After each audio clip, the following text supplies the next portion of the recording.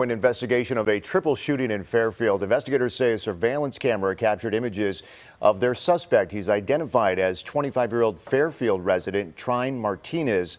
Police say they believe he killed one person and injured two others. KTVU's Greg Liggins has the story.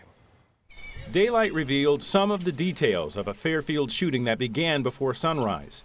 Police say just after 5 a.m. they responded to a call of gunfire at the 7-Eleven on East Tabor Avenue. Upon arrival, officers found 3 victims of gunshot wounds. One of them pronounced dead on the scene, the body lying near the store's entrance behind the yellow tarp.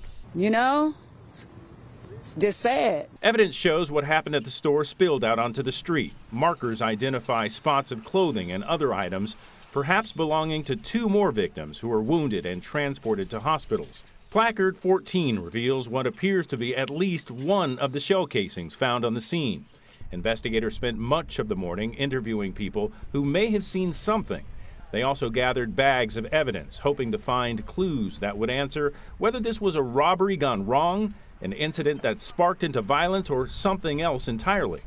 For now, investigators aren't offering any information as to what may have triggered the violence that erupted here. A woman who says she lives nearby but declined to give her name told us it's an area prone to problems that need to be addressed. You know, but this is a bad area anyway. Is people are on drugs, you know, and they need to clean this area up. Bottom line. The deceased victim in this case is a 44-year-old man from Fairfield.